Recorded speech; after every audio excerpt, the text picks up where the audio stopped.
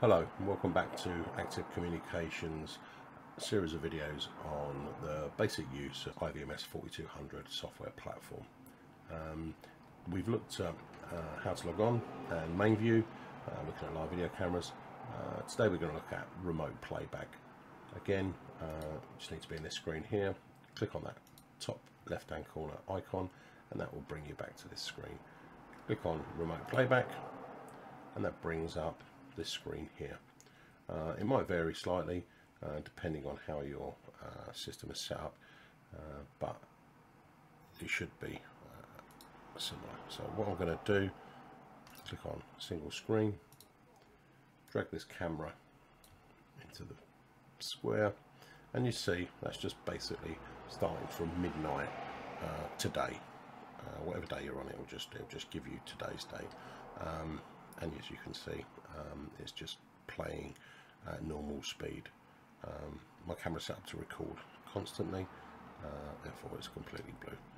I can drag that forward, see there, it's going to 1 o'clock in the morning, 2 o'clock in the morning, 3 o'clock in the morning, 4 o'clock in the morning. So let's look at 4 o'clock, just coming up to 4 o'clock. If I let go, there we go, it's playing at a minute to 4. And you're reviewing what's going on. One of the features a lot of the later cameras have are human and vehicle detection built in. So if I click this now, you'll notice some orange lines appear on the blue line. That basically says that it's likely that there was a human walked into this scene. Obviously I live on quite a busy street. When it gets to 6-7 o'clock in the morning, as you can see here, it goes pretty much orange all the time because there's always someone walking past where I live. Overnight it becomes less busy, certainly at 4 o'clock in the morning, looks like it's fairly quiet, not so many people walking about. What I can do is zoom in. So these two buttons here, the plus and the minus, allow you to zoom in and out of the timeline. At the moment we're looking from midnight, 100 hours, up to 4 o'clock in the afternoon. If you notice, every time I click this button, it zooms in a bit more. So now we're looking from 4 o'clock to 5 o'clock and back to just about an hour, 3 o'clock. But as you can see, where there's blue, there's basically the way the camera's analysing, it can't see any humans in that screen. So if I drag this forward and let go just before this orange piece, someone will walk through that scene. So someone's just walked out there.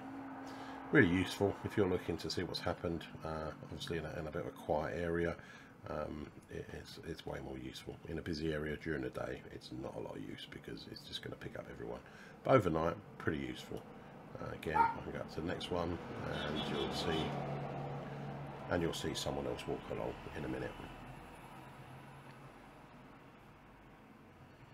There you go. We're actually cycling, but it is still a human. Also, you have vehicle. Again, live on a busy road. It's constant. So again, you're going to just see car after car after car when you press on this one. So there goes the car coming along. But again, if you're in a quieter area and you only get the odd car every hour, super useful to pick out when those events happen. Obviously if I come to during the day, that is constant because there's always a car. See, it's all pre-alerts and post-alerts, so they just overlap all the time. So you're going to have a vehicle going past continuously pretty much. Okay, let's turn that off again. The line goes blue. That's just looking at today.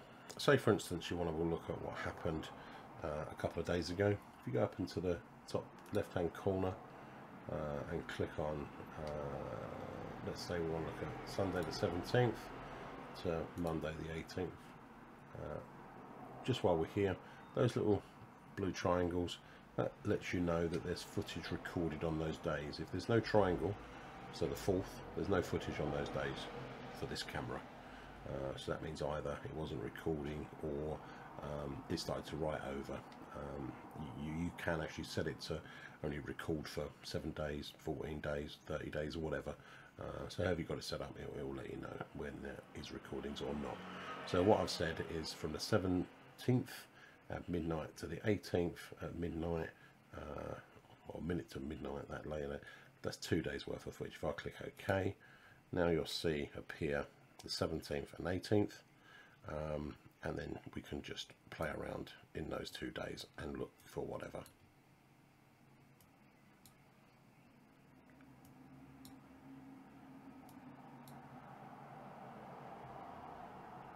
There we go. And again, we can zoom in. So say for instance, I want to download some footage. So for instance, that car there. If I now click this icon here, if I now right click download, it's actually started at that time, so where we're at now, and it's just gone for quite a long period. That's the next day. Be quite careful because that's going to be quite a big file. So what we don't want to do that. We want to go back to the 17th of the 7th, the same day, and then we want to get the time. So 1953. Let's just take that to 8 o'clock. I quite like the way they do that. It makes it nice and easy. And you can just click up by seconds if you want, or minutes or hours, whatever. So if I click OK on that, so that's from the 17th of the 7th to the 17th of the 7th, 1953.07, this to 2000 hours. You can download the player each time. If you don't click that, you just need to make sure that you have a player available when you want to play it. So I'll click OK. That starts to download in the background.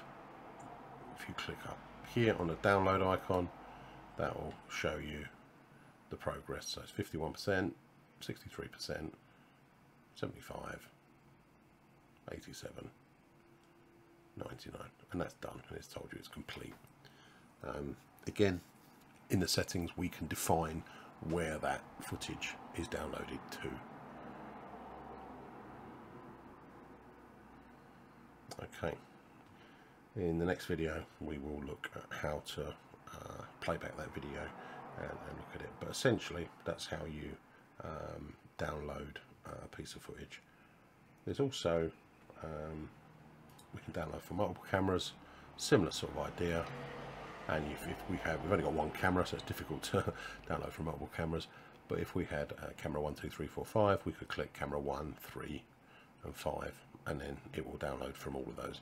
It can be the same time, or you can have individual times. This is quite a good way of batch downloading. Also, this is quite an interesting button as well.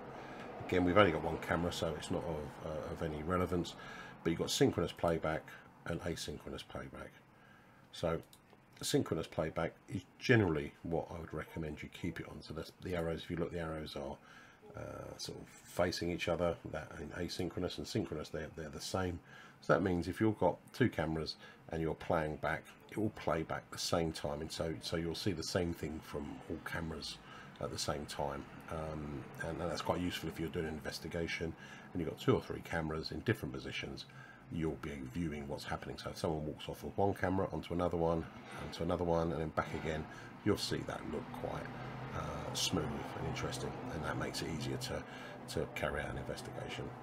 Like I said, we haven't got any additional cameras here, but if you put the division of 4 and you have 1, 2, 3, 4, and the synchronous, you make sure that's done. You just control one video and then it plays back the others as well at the same time. So it's quite a useful feature. Okay, it's always quite useful to stop playback.